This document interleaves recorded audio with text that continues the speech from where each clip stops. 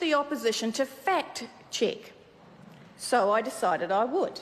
I went away and had a look at a couple of things that have been said by the government and its support parties. I want to start with some things that the Māori Party and the ACT Party made mention of in their contributions yesterday. And it's something that they've said a few times. One of it is, the statement is that New Zealand First doesn't support settlement bills. So I thought, well, I'll go and find out. So New Zealand First has been in this parliament since the 45th parliament, since 1996. We had a small break between 2008 and 2011 where we refreshed and came back in strength. During that time, there were 54 settlement bills. During the time that New Zealand First has been in the House, there have been 54 settlement bills. Of those settlement bills, New Zealand First has voted in favour of 49. New Zealand First has voted against 5. The ACT Party has voted against 7. Now, let's be clear, when the government support parties want to talk about who supports settlements on record in the Hansard, they need to have a look at the people that they sit just down from rather than shouting across the House with regard to New Zealand First.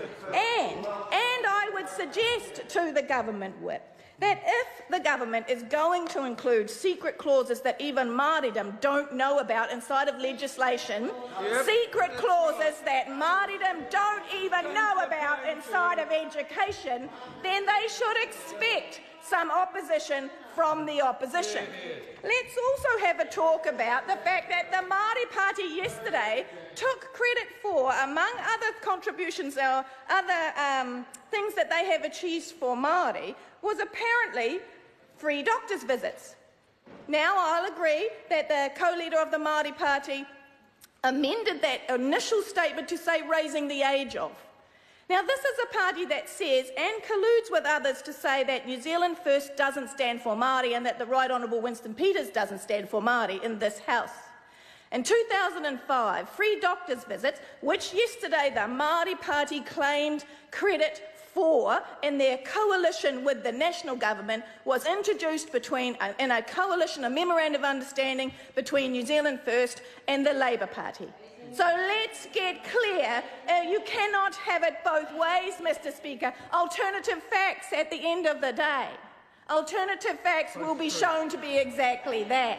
So if we keep going forward, Mr Seymour, for example, talked about expanding charter schools because they're doing so well, and I believe that the Māori Party supported that vigorously yesterday.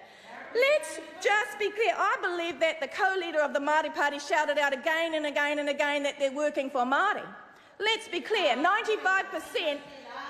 I don't need to talk to Mr Jackson, ma'am. You're speaking to the wrong party. They completely disregard the fact that 95% of Māori students are in English medium schools in this country, completely ignoring all those Māori students that apparently the Māori Party doesn't care about because they're concentrating only on charter schools in this supposed position of power. But let's be clear about their academic outcomes, shall we? Let's be clear. Last year, in November last year, the Ministry of Education put out a report quite clearly showing that the data that was used, Mr Seymour of the ACT Party stood up and said that Vanguard, for example, had 100% NCA Level 2 pass rate. What's unfortunate is there's a Ministry of Education report that says, oh, dang, they didn't report it in the same way that every other state school has to report it. So that pass rate dropped to 60%. Oh, 60%. You fact check it, ma'am. If I have to, you do it. Sorry, sir, not you, Mr Speaker, but I suggest Minister Tolley might like to go and check the Ministerial Education report. That's right. And then what we have is Whetūtina achieved only 2 of their 18 targets. Only 2 of their 18 targets, but apparently this is doing wonderfully well for Māori students. So well that Mr Seymour says that this country should expand charter schools so that we can spread the profit margin around the sector there. And not only that, but this government apparently has agreed with Mr Seymour to start opening science charter schools, technology charter schools, Perhaps other speakers from the government like to stand and take some call on that. Perhaps they could tell us how that works out.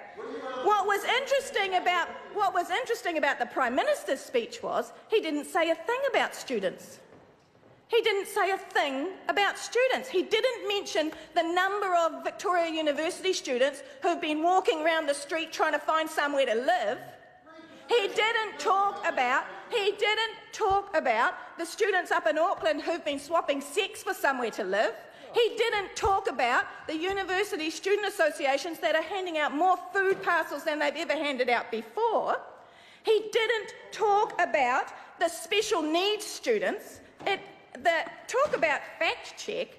Ms Parata stands and talks about how well this government is doing in education, and yet we have just had at the Education and Science Select Committee another review, around about the 10th review, of how badly we are delivering as a country for children with special needs. 1 in 5 children with dyslexia, 1 in 8 children suffering from dyspraxia.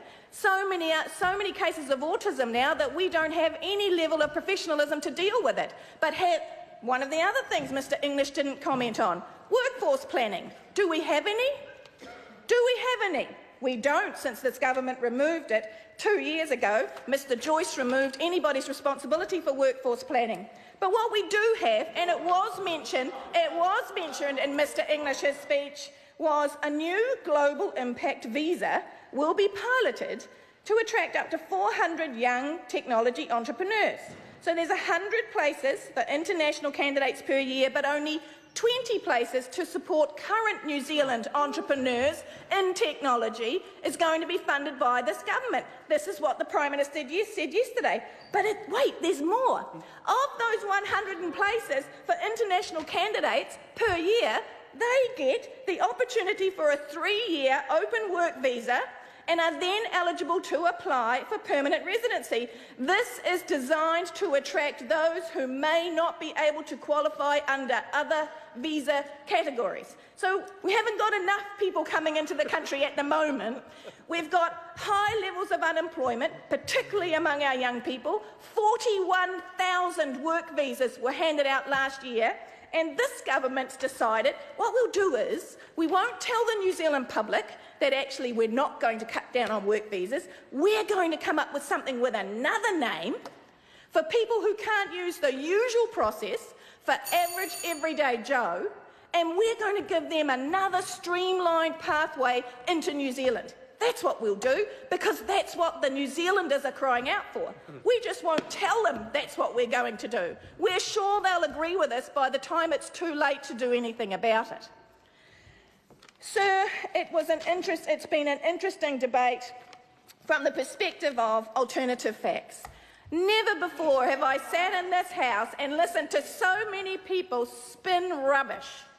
The country has people living in cars, and Mr Seymour says that you should vote for the ACT Party because they have been delivering a rational economic policy that has allowed people to build their lives in cars, their lives where their children are so transient that they can't gain a proper education. And interestingly enough, it was the proprietor of a charter school that made that statement to me, said, "Oh, it's really difficult because Māori students are so transient."